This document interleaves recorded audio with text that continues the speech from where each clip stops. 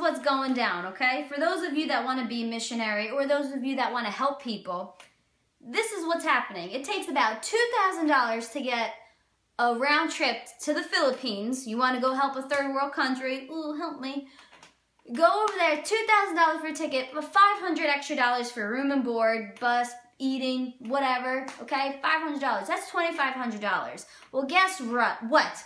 Right here in America, there's an outreach going on. If you still want the room and board, I'll get a cot. You could sleep at Labor of Love USA. I'll put the spigot outside and a hose and you could sprinkle off, do whatever you want.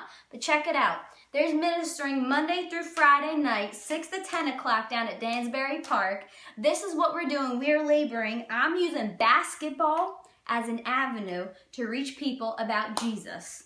Can you comprehend this? I'm building lives. I'm changing lives, telling them about Jesus because I'm using basketball. Thank you to all my sponsors who help. But right there, every single night, I'm ministering. And right here, my sister is going to tell you what she's doing.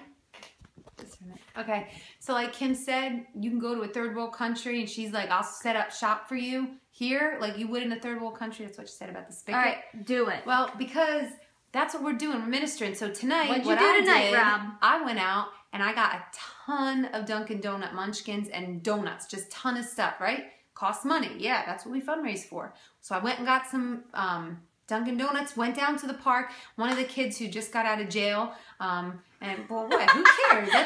So what? That's who we're ministering to. Go. And he was like, Robin, I got you. He's like, I'll hold all the donuts for you. Of course, he wanted a couple. So he held donuts, walked around with me. I went to 3 groups of kids. And of course, they all want to come in because they want donuts, but they got to hear me preach first.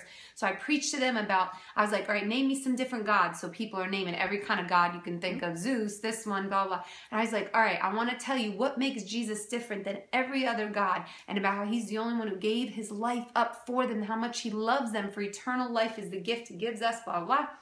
Prayed with all these young people, and of course gave them a lot of donuts. But that's it. Boom. People need to know why. Why are we talking about Jesus? Why is this Only church God. league, this and that? And so, boom, right there. Yep, these kids, that's how we do it. So you're looking to fundraise or you want to go save the world right here in your backyard, you can come and serve. There's so many young kids that want to hear. And look, it's contagious. You hang out with me and Kim, you're just going to explode. You're going to become like us, and you know you want it because you were boring as a plain bagel donut or whatever, okay?